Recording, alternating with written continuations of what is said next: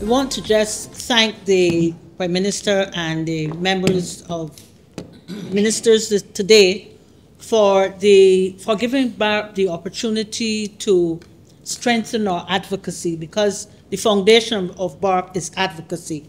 And through our advocacy, we were able today to achieve the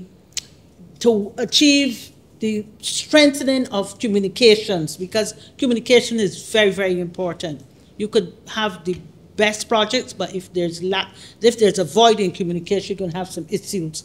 And we recognize that, and therefore we welcome the opportunity to actively work in the interests of our seniors and the seniors of Barbados, also with the Transport Board and the EBC, and of course in due course with the NIS. And so that rather than walk with the red pen, you know, just correcting things, we fix them up front. So that area that has been open, we can definitely work there, and we do look forward to accepting that challenge. BARP will rise to that challenge. Speaking very briefly on the matter of aging in place, we feel very strongly that there are persons within our society who would want to age in place. And we are prepared to strengthen our work. We do a lot of work with the Ministry of People Empowerment and Elder Affairs. So we want to strengthen that work in the interest of persons who want to age in place, that policies be implemented to encourage that aging in place. Maybe, as the Prime Minister spoke earlier, maybe, you know, giving duty-free concessions or what for persons who have to retrofit their homes, etc., etc. And of course, you want to encourage persons to children to take their parents to live with them.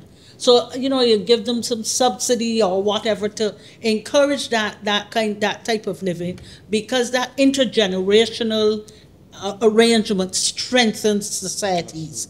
So we want to, it's not only about, our theme is healthy aging, aging strong, but you also want to strengthen communities, and you have to strengthen communities with projects. So we look forward to working with Minister Humphrey on that.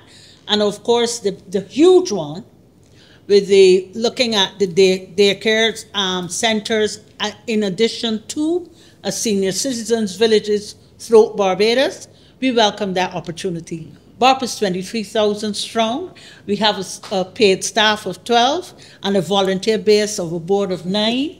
But we are willing, we are ready, and we are able, and we have the expertise.